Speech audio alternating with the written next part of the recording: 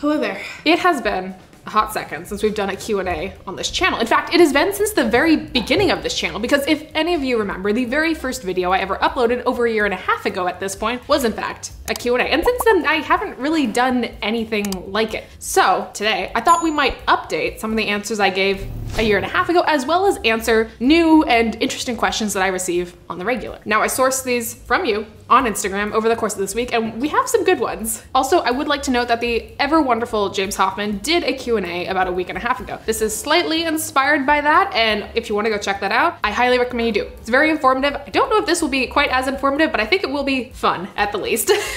Okay, I'm gonna go grab some coffee. Let's sit down. Let's get started.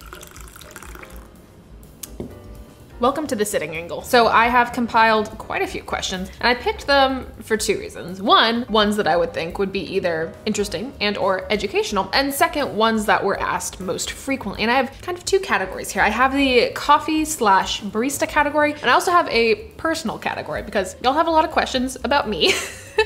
And I think it might be time to enlighten you on some things. And also a huge thank you to everyone who sent in questions. This is very exciting, and it's fun to see what things you guys want to learn more about. Let's just start at the top and work our way down, beginning with Captain Coffee Crafts, who asks how to get into / start a barista job. Any basic requirements?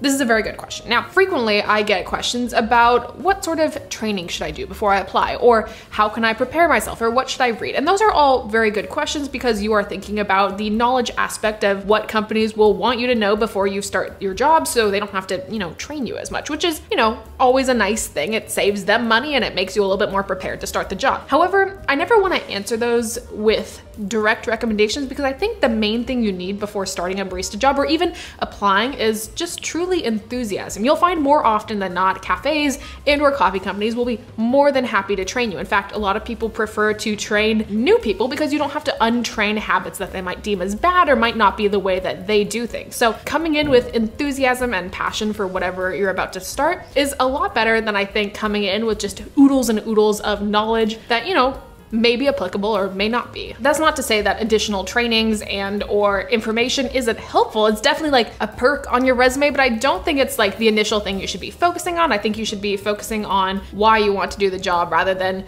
what are the nitty-gritties of how I'm going to do the job. Next question from user Braden R. Hale, and they ask, is there a good way to develop a more refined coffee palate?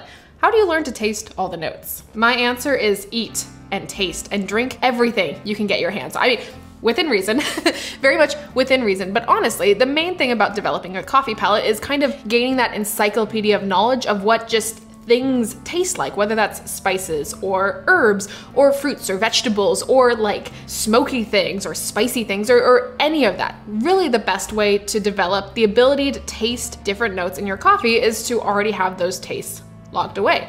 That way, when you are, let's say, tasting a coffee that is chocolatey, you don't just describe it as chocolatey, even though that would, of course, be a good descriptor. You're able to get a little bit deeper into it. Let's say, is it a milk chocolate? Is it a dark chocolate? Is it baker's chocolate? Is it like a 70% cacao? Like, what is the deeper notes of that coffee? And the only way you're able to get to that point is to have tasted all those things. So this is me giving you license to go just eat all the things and think about them. Taste with intentionality when you are having a variety of things that you haven't had before. Think about what emotions those things make you feel, or what sensations they make you feel, or what flavors or what smells come with them. That's the best way, in my opinion, to develop a coffee palate, is just to eat everything and then think about those things that you have eaten when you are drinking your coffee. User @SleepySheepy asks, what is your favorite method of making coffee? This is a good question. I am an espresso person through and through. I love espresso. I love all the drinks that come with espresso. I love espresso straight up. But if we're talking not espresso, if we're talking in the drip coffee sort of category, I've got like a pretty deep love for like batch brew and or just like traditional drip coffee. I think the consistency and efficiency that comes with it is just like a wonderful thing. And of course, pour overs are very fun. I have several different brewers that are really fun to mess around with. You have all that like ability to play with them. You have customizability, you have all sorts of things. But I do love how just predictable making a batch of drip coffee is. So that would probably be my all-time favorite. And Speaking of coffee, I need to go grab some more. So while I do that, I want to give a quick thank you to our partner for today's video. I want to give a huge thank you to Vessi for partnering with me on today's video. Now this week is especially exciting because Vessi just released their brand new Everyday Move sneaker. Vessis have always been some of my favorite shoes to wear anywhere from work to my everyday, but this shoe is especially great because it has added support and a sportier look. And one of my favorite features about Vessis, at least for me, is that they're 100% waterproof and made from a lightweight Diamond-Tex knit material, which means that when mistakes, puddles, or more often in my case, spills happen, my feet stay dry. This makes them the perfect barista shoe as well as the perfect everyday shoe, and their herringbone tread pattern makes them extra grippy and safe even when I'm slipping around the cafe, which happens more than I'd like to admit. So if you want to match with me and get your own pair of Vessis, I got you, because Vessi is giving my subscribers $25 off your purchase when you click the link below and enter code MDC. That's code MDC after you click the link in the description, and thank you again to Vessi for sponsoring today's video. Much better. Let's continue. User @Nugos says, not a question, but every time you post a story, I keep thinking it's Freddie from iCarly. I mean, I'll take that over young Sheldon, which is the other one I get more often than I'd like to admit. User Emily.Signs.92 says, is it okay for a teenager to drink coffee for energy? Or should they find alternatives until college? I was a teenager who drank coffee, so in that sense, I don't have much room to say otherwise. However, I would caution you to think about why and how much coffee you are drinking. I think you get a little bit into the danger zone when you start using coffee exclusively for caffeine or energy. I might suggest you take a look at the amount of sleep you're getting or the other nutrition in your life. However, coffee in general, as a younger person, maybe between the ages of 16 or older, because that's when I started drinking coffee, I think that is fine. I just think moderation, of course, is the key to everything. I will never forget the very first time when I was 16. I received my driver's license and I drove immediately to Starbucks and ordered a caramel macchiato. Pretty sure that was like my very first coffee ever. Like, I did not grow up in a family that drank coffee, so that caramel macchiato really was like, it was just like straight to the bloodstream. User, bear with me here, Fareed Fretshin, hope I'm saying that correctly, asks, what is the best way to get espresso-like coffee as a broke student? A mocha pot or otherwise? Well, first, I would always recommend a mocha pot. I always think they're a great, affordable way to break into something that is similar to espresso. A mocha pot will brew something that's kind of in between drip coffee and espresso. It's something that is like a thicker, more concentrated liquid, but it's not brewed under the pressure that, you know, espresso would be, but it is, as they're asking, a good substitute. Now, mocha pots do require you have heat or a stovetop or like a burner of some sort, so that can be like, you know, that can be something that people don't have. And in that case, I would go with an AeroPress. They're another, you know, easily like storable, affordable way. And there are recipes out there where you can brew things that are decent espresso substitutes. User Robin_H_Denton asks, do you prefer washed or natural processed coffees? I actually really love naturally processed coffees. They were, and I think this is true for a lot of baristas, they were one of the first like coffees that I ever had. I had this natural processed coffee. I believe it was like from Costa Rica, and it was just straight blueberry, and I was like a baby barista at the time. And in that moment, that was the first coffee that I had tasted that I was able to go, I know what this tastes like. Like, I'm able to pick up those tasting notes. And that was a really, really cool experience because I was struggling a lot with palate development. So because of that reason, I really love natural coffees. I have a lot of really fond memories associated with them. That being said, I think they are sometimes a little bit more finicky. Like, I have also had some very like bad naturally processed coffees. Like, the way they were roasted was not the way I want it to be. And it's a flavor profile that can kind of get a little wonky pretty easily. So while I do have a very strong love for naturally processed coffees, I do think there is a lot of consistency that comes with the wash process, and that's also very nice. So I like them both, but I'm also someone who kind of, I do lean a little bit more towards like naturally processed coffees. I think that's my answer. User Strackbine Elizabeth asks, if your life took a different direction, what direction would you want it to take? Interestingly enough, my life almost did take a very different direction. And because I'm online, the entire internet got to watch it happen. So when I went to college and received my bachelor's in marketing. And the entire time that I was in school, what I wanted to do was something in the world of social media marketing, whether that was content creation or digital strategy or advertising or whatever it was. I wanted to be in the digital space and I wanted to do fun, creative things for companies. Now, of course, right as I graduated, this happened to the world and we are now stuck in a panini, for lack of a better term. And so staying in coffee and working for a coffee company and doing social media marketing for them wasn't a super viable option, because at that point when I was looking for jobs, the food and bev industry was in shambles, for lack of a better word. And so I searched for jobs outside of food and bev, and I ended up finding a job as a social media specialist at a startup that was completely unrelated to coffee. And at that point I decided, all right, I think I'm done. I'm doing this Morgan Drinks Coffee thing, and it was a good hobby and I really loved it, but it's time to get the real job, is what I told myself. So I basically stopped doing most of my content creation. Someone very loud is driving by, so that's fun. I stopped pretty much all my content creation and I went full stop into like a 9-to-5 startup social media marketing specialist sort of position. And it was a good learning experience. However, I learned pretty quickly that that's not what I wanted to do. And so I was privileged enough to be in a position where I was able to make Morgan Drinks Coffee my full-time gig. I also went back to being a barista part-time, and here we are today, almost a year later at this point. However, if I hadn't made that decision to jump back into the coffee space, I think I would have made that decision eventually. If I didn't have Morgan Drinks Coffee, I would probably at this point be working in social media marketing or advertising in some sort of like much larger coffee or coffee adjacent company. But I very much enjoy what I'm doing now, and I'm very grateful to all of you for making it possible. User Skelly.bones asks, what is your worst customer experience? Well, I got maced once. So far that's been the worst, and I'm not eager for anyone to top that experience. At user Praise Satan It's Friday, which fantastic username by the way, asks, any places you want to go and sample coffee in the world? Good question. Ideally, I would like to go everywhere in the world and sample coffee, but if I had to pick one, it would probably be Italy. I think that would be very fun. I'm actually gonna go potentially next year. Very excited about that. So I will be drinking all the espresso in Italy. How do you manage everything on your own? Like, do you have other people helping you? I used to do pretty much everything for Morgan Drinks Coffee on my own, which is what I'm assuming they're referring to. I did all the ideation for videos. I did all the filming, all the editing, all the managing of any sort of like sponsorships.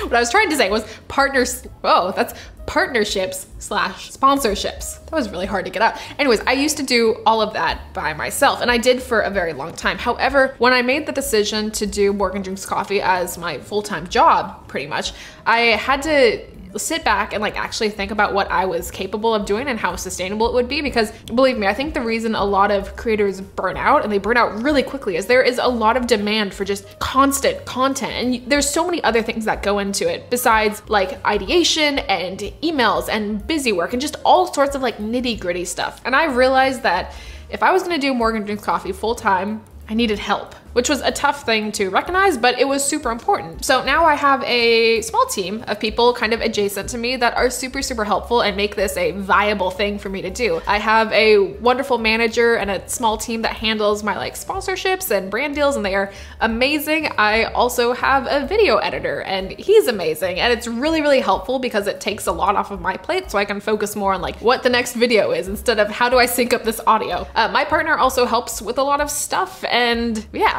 So there's a little team, but for the most part, it's still kind of like me sitting at the helm of it and like just trying to offload the very few things that kind of make my life a little bit more difficult. At Vincent Nalivery asks, what is the weirdest customer order you have received? I once had someone ask for a steamed cold brew. I still think about that one sometimes. User at Monday Ruckus asks, what is the gateway coffee drink? Well, for me personally, even though a caramel macchiato was the very first coffee drink I ever had, so maybe you could say that was my true gateway drink, I would say mochas are the most like standard gateway drink, because if you think about it, it is caffeinated hot chocolate, and there is nothing wrong with that.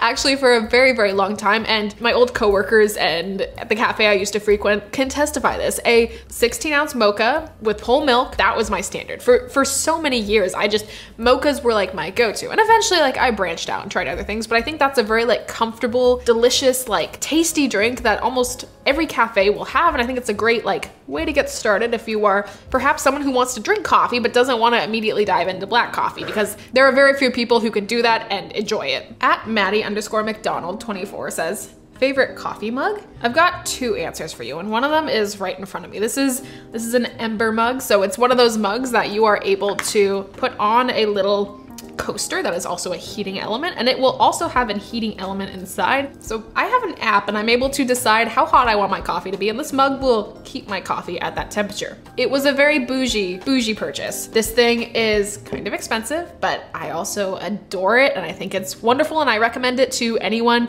who's even thinking about getting it. There are many reviews on YouTube about this mug, so I do not think I will ever make my own, but this is my recommendation for the Ember mug. I think it's wonderful. I do also have a to-go mug that I very much like. This is my go-to to-go mug. This is the Carter from Fellow Products. It's great. I love the color. Has a really nice feel to it.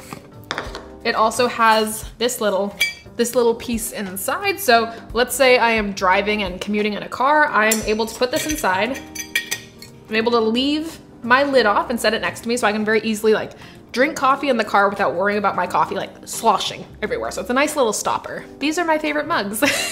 Actually, scratch that. I also have this one that says, I'd rather be staring into the void. It's one I bought from Stumptown like 4 years ago, I think at this point. I just like this one. I don't really know what the message is, but I quite enjoy whatever it is. At ZRFFE says, portable coffee equipment for adventurers? ? I mentioned it before, but I think an AeroPress is a great portable coffee equipment to take with you. It's a great little brewer. It makes really nice coffee. It is easy to use and it's easy to pack up. That being said, if I may also sway you towards some instant coffees. And I know that sounds bad at first, but there are a lot of really delicious instant coffees nowadays. There's a lot of roasters and coffee companies who are making them, and they're making them really tasty. Black and White Roasters actually has some that I really enjoy. So if you're looking for a starting place for like kind of like nicer instant coffee, Black and White Roasters, great place. User RedRonOC asks, what is your favorite meme? Well, I have two that instantly come to mind. The first one is the like Elmo in Hell meme. If you guys know the one where he's like standing in flames and he's like I really like that one. I think that one is is a very good meme. The other one that like sticks with me and I think about like not on a daily basis, but on probably like a bi-weekly basis is gonna be the surprise Pikachu one where he's like, I think that one is also, I think also that is a very good meme. So those are my two favorite memes. I also like, this is random. This is not at all even my favorite meme, but do you all remember when just like John Cena was the punchline to like everything? I think this was like, this had to be like 2015 or 2016. I just remember being in high school and every single video I watched baited you into like seeing John Cena at the end of it. Dark times. Cup of Jomo Coffee asks, biggest pet peeve that's a trend in modern coffee shops that you wish would stop? Good question. Now, when I go to coffee shops or cafes, I try to enter them with like kind of no expectation because in my mind, each cafe is very different and they have license to do whatever they want. We're not inherently entitled to like a certain syrup flavor or layout or any of those things because the owners make it the way they want to, and that's great. I'll take the coffee shop where you have it. That being said, you know those bar stools that are all metal and they're like kind of square on top, and they're very uncomfortable, and I will try to find a photo and like place it on the side.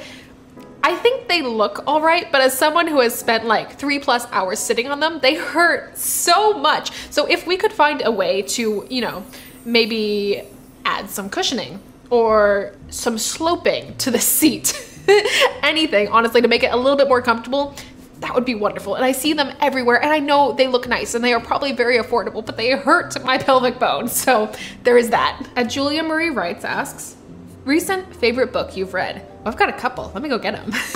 Okay, so directly answering this question, my favorite book that I have recently read would probably be these two, either The Final Girl Support Club and or A Good Girl's Guide to Murder and its sequel, which I don't own in a physical copy. Two thrillers / mysteries, very good, very like, I describe them as like snacky books. Like I think I read both of these in one day. They're easily digested and just really fun reads. Now, if you were asking me my favorite book of all time, I would give it to American Gods by Neil Gaiman. This is a fantastic read. Honestly, anything by Neil Gaiman is fantastic, but this would be my all-time favorite book of ever. Some other things I really like, the Darth Vader trilogy from Star Wars Legends. This is a fantastic trilogy, even if you don't like Star Wars. Although you might not understand it if you don't like Star Wars, so there is that. The Scythe trilogy Fantasy, very good. And my favorite childhood book, which I also own a copy of, is Frindle by Andrew Clements. This is a fantastic read, even if you are not a child or young reader. For anyone who doesn't know, I'm very big into reading and book collecting, so I've got quite a few books over there. The main categories I read are fantasy, science fiction, mystery thrillers, and I do love myself a good bit of romance as well. So fun facts about me. Madeline Rose says, sorry if you've done this before, but how do you make good latte art with non-dairy milk? Well, it depends sometimes on what sort of non-dairy milk you're using, you know, whether it is oat or hemp or rice or almond or soy or whatever, even, you know, down to the brand of what you're using. However, the main, most general piece of advice that I think applies to all of those is to add slightly more air than you would to whole milk. Whole milk is incredibly creamy, it's rich and it's fatty, and it holds air really nicely, which is why we kind of use it as the default in most cafes. However, even Barista series formulated alternative milks can sometimes struggle to hold air as nicely as whole milk does, which is why you need to add a little bit more of it. So stretch it for a little bit longer, add a tiny bit more aeration, and then really focus on pushing that air and swirling it through the rest of your milk for the remaining time you're steaming it. Jimmy Dude 5130 asks, what do you do on your time off? Good question. I do a lot of writing and I also do a lot of reading. I have this wild dream of someday publishing some books, maybe? So I'm working on those as a side project alongside all my video stuff, but also I do a ton of reading. I like book collecting. As I mentioned before, I have a bunch of favorite genres, and so I dive into those mostly on my time off. Now I say I have this pipe dream of publishing a book, but to do that, I understand that you have to actually let other people read what you've done, and I'm not sure if I'm there yet. Pluto himself asks, I don't like getting coffee, but I'm getting tired of chai lattes. Any fun suggestions? Something I would keep an eye out that some cafes have is something called golden milk, and it is a spice blend that is turmeric based that they steam usually with milk and potentially some sweetener. It is very nice. It is non-caffeinated and it's warming and delicious and wonderful. The other thing I would recommend is potentially trying some other tea lattes. In most coffee shops, they will have a tea selection and they'll be able to make a tea latte, which would be like about half the amount of normal water with a tea bag, and then you would put maybe a sweetener if you liked, and then steamed milk on top in the format of a London fog. But you can do it with any type of tea, and that's kind of like my favorite non-coffee, like cafe drink that I would order. Jesslyn.g3 asks, opinions on the elitism some people display in specialty coffee / trying to change that. It's tricky. You know, I think my online presence has always been about kind of like showing that coffee is fun and can be fun and should be fun. I don't think there are, you know, rules when it comes to coffee. I think coffee is however you want to enjoy it. I think it's a wonderful thing that brings people together and brings people a lot of joy, and I think also cafe spaces offer that, and really that's what I want to share with other people. Like, I found a deep love for cafes and coffee, and I think they're awesome. They make me really happy, and I want other people to experience that. I don't want to, you know, police what people should do with their coffee or how they have it. So I don't know if that explains anything. I think it sucks when people gatekeep or are, you know, potentially like pretentious about coffee, especially coffee knowledge. I think it's something we should share and all enjoy together. So there's that. But Barista asks, what milk pitchers and apron do you use? Let me show you. I have a pretty extensive selection of pitchers that I own myself and I use at home, and sometimes I take them into the cafe if I'm feeling like extra in that day. But the main ones I have, these ones, both the handleless and this larger like round spout pitcher, these are from Slow Pour Supply. I know the owner, she is amazing. It's a really, really cool company, and if you are looking for a wide variety of pitchers or one you want to purchase for yourself, Slow Pour Supply is awesome and I highly recommend them. The other one I like, I believe, is from Barista Hustle. I've had this one for a while and I like it as well. So this is a nice pitcher if you're looking for something maybe a little bit smaller. Now my apron, this ratty thing right here, is from Amazon. I've had it for quite a while, and I am very sorry to say that I saw the listing got taken down in the last like 6 months. So when this apron breaks and or falls apart from overuse, I'm gonna have to switch. So if you have any apron brand suggestions, I am more than happy to hear them, because I don't think I'm getting a second one of these. Katie Murray says, is it easy for baristas to identify another barista in a coffee shop? If so, how? I actually think of two things when I hear this question. One of them is an order and the other one is a question. If you come up to me while I'm working on register and you say, "What's on espresso today?" I immediately am going to assume you're a barista. That is like the standard question. The other thing that I get a lot from specifically like coffee professionals is the order of they're getting an espresso for here and then an 8-ounce drip coffee to go. That seems to be a very, very standard like coffee barista person order. And it's really funny when I hear it because immediately I just want to be like, what shop do you work at? It's like a sixth sense at this point where I kind of like spot them a mile away when they walk in. So for this next question, I can't even pick one singular person because this was very, very frequently asked by everyone in all sorts of formats. And that is, how do I do my hair? I wish I had some sort of secret answer for you.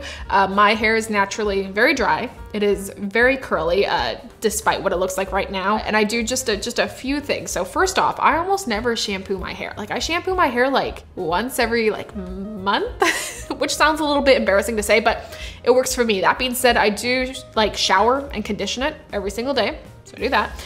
I get out of the shower. I have this like curl cream. It's called Simply Curls. I just find my part, I kind of scrunch the curl cream in and then I just let it air dry. That's about it. I wish I was fancier. I wish I had more secrets to tell you, but that is the day-to-day routine.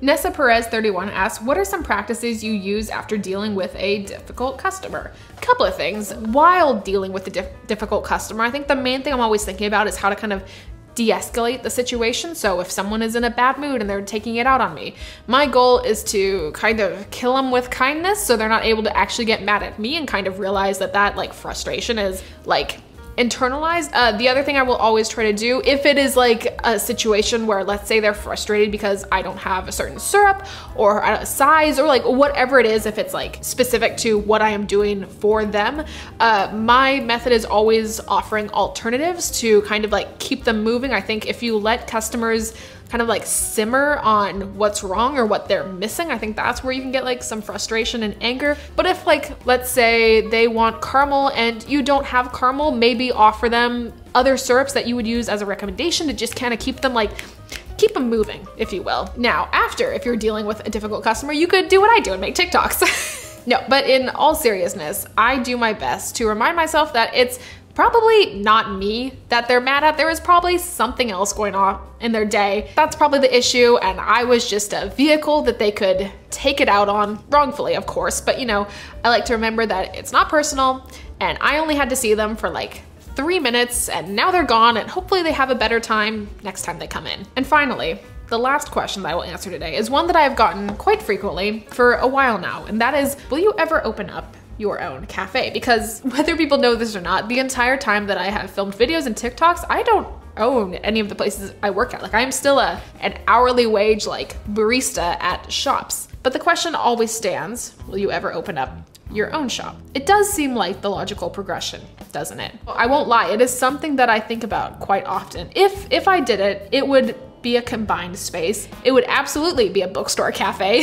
I'll tell you that much now. But it's not something I think I'm ready to do. I don't think as a person I am prepared enough or know enough to be able to handle that level of responsibility, especially when you start thinking about other people and employees and all of that. I do not think I am ready for that. I think it would be irresponsible if I tried to do it now. So it's something I think about a lot. It's something I might do someday. It's something that could be in like my 5 to 10 year plan, but it's not something I'm doing now. I'm gonna continue to educate myself and learn more about it, and we'll see where it goes. So maybe someday there will be a Morgan Drinks Coffee Cafe. It will not be called that, but maybe there will be something like that. That being said, I am gonna go finish the rest of my coffee. Thank you again for all these wonderful questions, and I hope this was either educational or at least mildly entertaining to some of you. As usual, you can find me pretty much everywhere online at Morgan Drinks Coffee. I upload on YouTube once a week. I also do some shorts on here. Otherwise, you can find me on Instagram or TikTok, where I upload pretty much every day. That being said, I hope you all have a great rest of your week, and I will see you next time. Goodbye.